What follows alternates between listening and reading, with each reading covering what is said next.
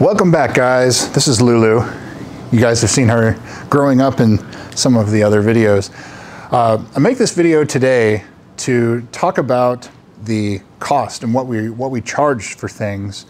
And a couple of you guys have asked, am I charging enough for X service? And it hasn't been in the comments, it's been more emails. People are curious, and I think they want to make sure they're not undercharging. I don't think overcharging really happens a whole lot in this industry. It's a race to the bottom. And so typically what we charge may be different than London or Hawaii or Los Angeles or something else. We're here in backwoods, East Texas. We are about 60 miles east of Dallas-Fort Worth. We're in a city called Tyler, Texas, and it has a population of about 110,000 people. The total metro area is about 250,000 people. We primarily service the exotics, but we do regular daily drivers and everything too. But that doesn't really affect our price as much as you would think. So using this Ford GT as an example, this owner, I don't think he's getting ready to sell it, but he's sort of hinting like that's kind of where it's going to go. So he wanted everything, in sellable shape. So it had the factory PPF, paint protection film. Hi. The dog wants to play with the ball. It had factory PPF along the rockers here, and they call them the impact zones. It was very yellow, so we had to remove and replace those. We charge $100 an hour shop rate for removal, and we tried doing the flat rate a long time ago, and it just doesn't work because you could spend several hours removing it, or it may come off in 10 minutes and then wipe a little adhesive remover and it's ready to go again. In this instance, it took us about 2 hours for both sides, so $200 to remove it. And the PPF replacement, it's a small piece, about $100 a side. So again, in and out, total $400 for that type of thing. On PPF on a front clip, we typically will do it installed by about $30 a square foot. It really just depends. If it's a vehicle like this where the Ford GT, the hood is very difficult to do, it may take a little bit longer. It's a little more complex, so the price may increase just slightly. It just really depends. The easiest ones are Porsches and Teslas. That's why you see a lot of the PPF videos and shops, they're always doing those two makes. It's because they're very easy to do. So as far as everything else we did to this, it had a couple rock chips. If it's just a couple, we don't charge for that. We'll just make sure we have the proper touch-up paint on hand. But if it's a whole bunch, it goes back to shop rate. $100 an hour is what we charge. And you're gonna wet sand them smooth, polish, especially if PPF, paint protection film, is going on top of it. But for a traditional, let's just use a Porsche 911 for an example, the front clip, which would include the mirrors, the A-pillars, partial roof, that's typically going to run around $2,200 to $2,500 just for the PPF. So if you're running correction and coating along with that, which is most of the jobs that we do, generally, again, it depends on the vehicle, if it's really, really in bad shape or not, but $1,500 to $1,800 for a car like this. On a truck, looking at $2,000 on up, just because it's so much more to do, more labor. So you definitely don't want to undercharge. Another thing that we offer in this shop is we offer wheel repair. We outsource the wheel repair to a company in Dallas that they actually come and pick up, drop off, 24-hour turnaround. As far as that goes, another thing we do is tire replacement. Again, contracted, but you have to think of the owners of these caliber of vehicles. They're very busy people. They're CEOs, doctors, attorneys, very busy people. So they just want to give you the car and pick it up. So that's their expectation. So we had this car here. It came in with 2008 date codes, and I'll put a picture up on the screen there. You can see how terrible the tires were. They were completely dry rotten. This car has 20,000 miles on it too, which for a Ford GT is a lot of miles, but it does a lot of sitting too. The tires were very dry rotted. On a car like this, tires you would think would be fairly easy to find. No, they're a very special size, and had to talk with another Ford GT owner to get a good answer. You had to change tire sizes, things like that. And then in the middle of the pandemic and everything, you can't get them, or for example, the fronts, the first set that we got sent, they were already almost 4 years old. So you know where that's going. Those went back, try again. So I actually use Discount Tire here locally, and they were able to talk directly with the rep, and they got a tire that is less than a year old. Fantastic. The rears were only a couple months old, so that's great. But that's some of the things you run into. And in the meantime, this car has been sitting here for almost a month because we've been waiting on the tires. And so now we're doing the finishing touches to it tonight. We have a little bit of interior work to do, clean the glass, and then it's ready to go home tomorrow, finally. So another thing you have to keep in mind is, so we bought $2,000+ worth of tires. You have to be able to have a business bank account that you can float that for, either through credit card or debit card, cash, whatever.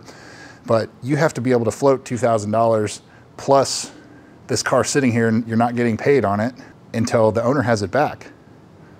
So that is, in this car, this is in excess of $5,000 invoice that this car has, between correction, coating, PPF, interior detail, engine bay detail, wheels off detail, tires, lots of stuff done to this, and you just have to be able to float that. So that is another thing to keep in mind. So if you have this and 2 or 3 other cars in your shop, what if others have the same problem?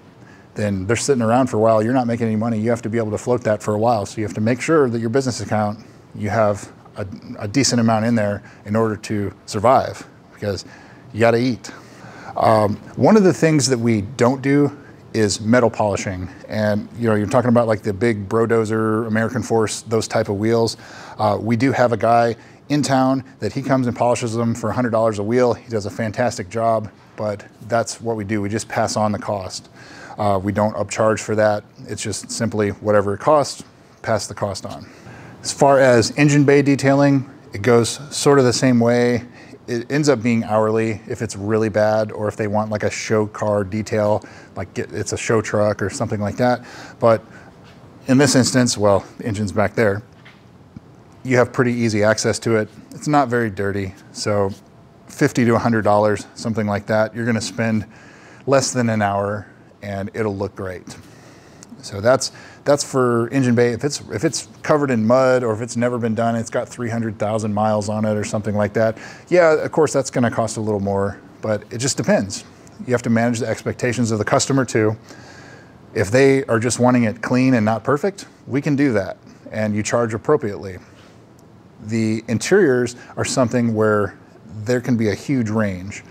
This Ford GT, as I said, it's been driven. He drinks his coffee in it. He eats snacks, things like that. It's dirty inside, and so it's not as terrible as like a minivan or something like that. So on this interior, $100, something like that, you're going to spend around an hour or so. Now, if it's terrible, yeah, you go on that $100 an hour charge and charge appropriately. There's no carpet in here that you need to shampoo. It's leather seats and it's metal floors. So as far as the interior goes, there's a wide range of what things could be. And we typically wouldn't even touch an interior for less than $100, just because no matter what, between getting everything out, getting your equipment ready, everything else, it's gonna take you an hour. So you go back to that shop rate, $100 an hour, that's about what to expect here. Even if they don't want an interior detail, just as a courtesy, we'll still vacuum the floors, seats, things like that, and wipe the windows down, just so, put yourself in their shoes. You are spending thousands of dollars at this business to get your car cleaned and perfect paint, everything else. And then you go home, you look up in the sun and you see all of this, hazy windows and that grime that gets on the front windows. People don't want that. It's something that takes a very little time, and it's just like, it's an added touch. Do I consider that an interior detail? No. It takes 5 minutes to vacuum, takes 5 minutes or less to clean the glass, and it's done. So wheels off detail on a car like this, typically around $250 or so. I've seen some people charge as much as about $400, $100 a wheel. $250 is just a price that we had started doing, and kind of stuck with it, and that's something that we probably should reassess as far as increasing the price. Now, if it's something that's really, really dirty or really filthy, or they want it steam cleaned, then yeah, the price will go up a little bit. Maybe $50, $100, something like that. But as far as an increase, but that's typical. So $1,500 for correction, $250 for wheels off, so $1,750. Pretty typical with no interior.